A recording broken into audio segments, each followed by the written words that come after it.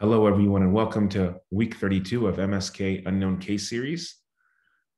Today, I'm showing you a frontal radiograph of the left knee. If we scrutinize this left knee, notice that there's a radiolucent lesion involving the proximal tibial metaphysis. This lesion is somewhat heterogeneous. It extends to the subarticular bone. It involves not only the metaphysis, but also the epiphysis. So that's an important feature. It also has cortical breakthrough. There's indistinctness of the medial proximal tibial cortex. There are areas of sclerosis peripherally, but most of the lesion is radiolucent. If we turn to the MRI, we have coronal PD images, coronal T2 fat sat images, and T1 fat sat post-contrast images. On the PD, it's, ISO to slightly hyperintense to muscle. On T2, it's heterogeneously bright with some areas of cystic change, maybe even some fluid levels. And on the post-contrast, there's heterogeneous enhancement of the lesion. And you can see that there's some cortical break. It extends past the bone. There's some soft tissue edema and enhancement associated with this lesion.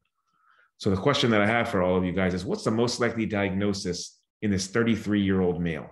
Is this a case of chondroblastoma, eosinophilic granuloma, giant cell tumor, or subacute osteomyelitis or Brodie's abscess? What's the most likely diagnosis here?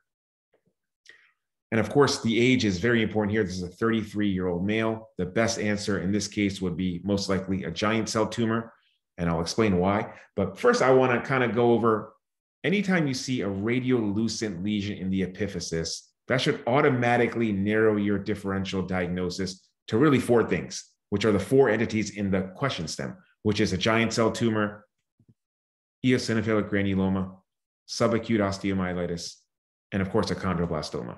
A giant cell tumor was the best answer in this case because the age range was consistent with a giant cell tumor. Most giant cell tumors happen in patients that are between 20 and 50 years of age. This patient was 33 years old. Typically, giant cell tumors will be radiolucent with a non-sclerotic rim. I know in this case, there was some sclerosis along the rim, but not everything fits the textbook. This was a biopsy-proven case of giant cell tumor. EG typically can be radiolucent as well. It can start in the metaphysis, can definitely go into the epiphysis, but typically the age range will be a little younger. Of course, this could have been an EG, but the better answer here would have been a giant cell tumor. But look for that more in the pediatric population, as is true for a chondroblastoma, right? Chondroblastoma typically is a tumor that we see in the pediatric population while the physes are still open.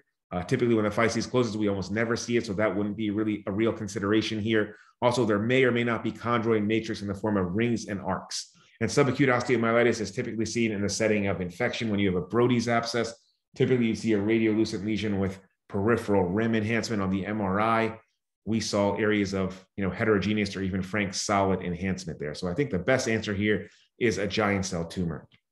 And giant cell tumors really are benign bone lesions. 20% of benign bone lesions are actually giant cell tumors, and they're benign tumors of ovoid mononuclear cells mixed with osteoclasts like giant cells.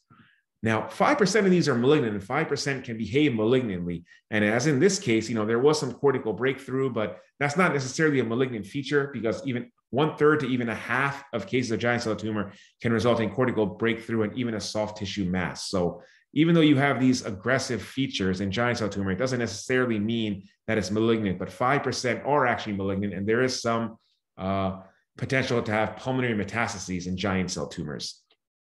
Again, the age range is key. Typically, the physes have closed and the patient is 20 to 50 years of age at the age of presentation. It's a really peculiar tumor because, again, it can have aggressive features. You can have cortical breakthrough. You can have soft tissue mass associated with it. Again, it can metastasize to the lungs, but often it can still be a benign lesion. Okay, so, really peculiar tumor with that being said. Typically, it involves, the femur, the tibia, the radius is a nice area where it can be. In the vertebral bodies, it typically involves the sacrum more than any other part of the vertebral bodies. The vertebral body is often more involved than the posterior elements in giant cell tumor. Those are all key pearls for understanding giant cell tumor. Usually in a long bone, it's metaphyseal, maybe going into the epiphysis, into the subarticular bone, radiolucent, as we saw, but oftentimes it has a non-sclerotic rim. And that's a real key feature. If you see that, that often suggests the diagnosis of giant cell tumor. But again, it doesn't always read the textbook as we saw in this case here.